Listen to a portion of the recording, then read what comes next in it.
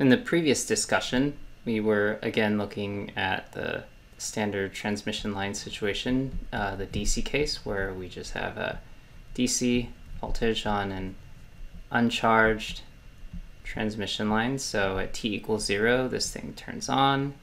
There's a characteristic impedance, Z0, and then there's a load on the other side. And what we talked about before was we looked at how we calculate the initial voltage that's going in. So the voltage that initially goes that way, this is the Z direction, when you turn on the transmission line, when you turn on the generator and apply a DC voltage. One other concept to review really quickly is that if you have this initial voltage going in, the initial current going in, since it's going in the positive Z direction, is just going to be the voltage divided by Z0. And one other concept that will come into play right now is that, say you have a wave that's going in the negative Z direction, which I'll call V minus. If you wanted to find the corresponding current, because of the way current is defined, you not only have to divide it by Z0, but also do not forget to add the negative sign. So you don't just divide by Z0, you also have to add a negative sign. And that's going to come in later. So earlier we figured out, we came up with the concept of how with this long transmission line, all you see is this Z0. So you have the initial V in going in as the voltage divider between ZG and Z0. So this, for now, next we're going to see what actually happens at the load over here. And what we're going to get to is where we want to be able to calculate the reflection coefficient. So when the signal is traveling in this characteristic impedance of Z0, if it comes up with an abrupt change to ZL, that's going to result in a different voltage that's going across this ZL. And so this mismatch means that only part of the energy is actually going to go from the transmission line into the load. And we have conservation of energy since nothing new is adding energy in here. So in order for the universe to not explode, you conserve energy by having the portion that didn't transmit to the load reflect back. So what we want to do eventually get at is we want to have some kind of reflection coefficient, which we'll call capital gamma, and that is going to relate the initial incoming wave to the corresponding reflected wave that happens. And so that's where we're getting at, and we also want to have what we'll call a transmission coefficient, where the voltage at the load, so this voltage at the load here, which is what people ultimately care about, usually what you want to do is to try to get this power over onto the load, is going to be equal to the incoming voltage, so this initial incoming V plus, times tau, or the transmission coefficient. So the main purpose of this particular skill right now is to be able to know how to calculate gamma and how to calculate tau. And then separately, when we look at the expression for tau, we'll see that you can also calculate using an equivalent circuit, and you also need to know how to draw that as well. So let's dive in and see what happens when the voltage gets over to the other side. So as we described before, there's going to be a V plus, a forward propagating voltage that is going to be equal to that initial input voltage. And just to harken back to what we were talking about before, it's going to be that initial voltage with a voltage divider between the source impedance and Z0. Now, when we get to the load side, if we're just looking over here, we will have to apply conservation of energy and come up with some observations as to simple rules that the situation at the load must follow. So the first is that the load voltage is going to be a combination of the wave that's coming in and the wave that's reflected, because there's nothing else going here. The only two voltages being applied for are the incoming wave and the reflected wave, and they're going to add together to form your total voltage. The second thing is your current. Now, the current, remember what we just talked about. To find the current, all you have to do is just divide by Z0. However, in the case of the reflected wave, what do you have to do in addition to dividing it by Z0? That's right. You also have to remember to change the sign, or else you'll make me very sad. Next up is the last thing, which is a little bit more subtle, other than the fact that the forward and reflected quantities need to add up to the load, is the fact that the load still has to obey Ohm's law. So the current is going to be related to the voltage through a factor of the impedance of the load. So now we have three equations over here, and one of the things we can do is plug 1 into 3.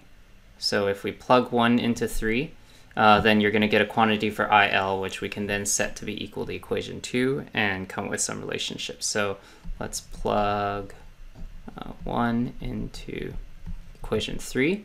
So that's going to tell us that the load current is going to be equal to V plus over ZL plus V minus over ZL. And this we can then plug into equation 2.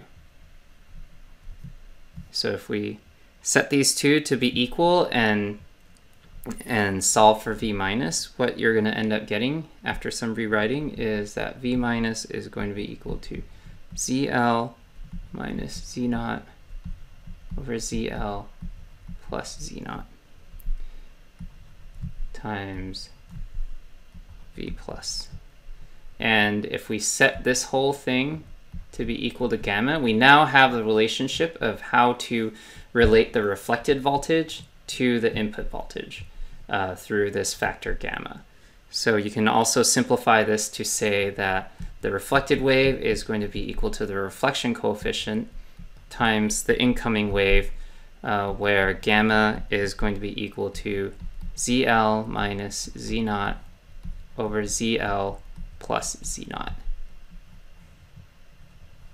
And the general rule that I use to memorize this is that if you're going from an old medium, in this case Z0, to a new medium, which is characterized in this case by ZL, the reflection coefficient, I always just remember new minus old divided by new plus old. So that way, if I'm going back to the generator, which we'll talk about later, you're also going to have a reflection between the impedance of Z0 and ZG. And so you can imagine the reflection coefficient, the same rule still holds. So it's going to be new minus old divided by new plus old. So that's kind of the mantra that I use to remember what's going on. Now, the other thing we can do is we can also calculate the reflected current. So the reflected current is going to be equal to V minus over Z0, except what do you have to do to not make me sad? Don't forget that minus sign. So using this relationship, you can also come up with that the current is just going to be gamma voltage divided by current. So basically, you're still multiplying it by gamma and then moving on. And then you can substitute these quantities back into equation 1 to find what the load is. So VL is going to be equal to V plus V minus. So V plus, and remember, the reflected wave is gamma V plus, which is going to be equal to 1 plus gamma V plus, and this is going to be our transmission coefficient.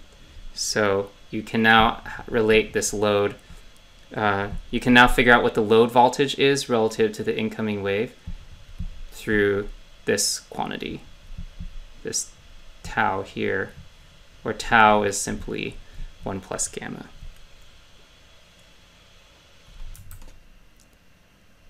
Now, there's a few things that I want us to think about while we step back and look at this result. The first thing is that if you look at gamma, gamma is, if you work through the numbers, you're going to see that gamma is always going to be between 1 and -1, depending on whether ZL is going to be an open or short.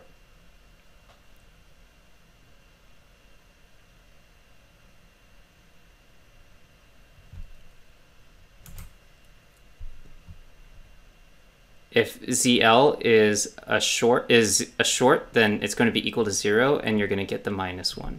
So if it's a short, you're going to get a -1. If it's open, then you take the limit, the ZL terms will dominate. So you have ZL over ZL, so you're going to get a 1. And so if in the case of gamma equals to 1, you see that the load voltage is going to be 1 plus 1, the incoming voltage. So it's actually going to be 2V plus, which might seem a little counterintuitive. It sounds like if you put in some kind of voltage, you're going to get double the voltage being applied to the load.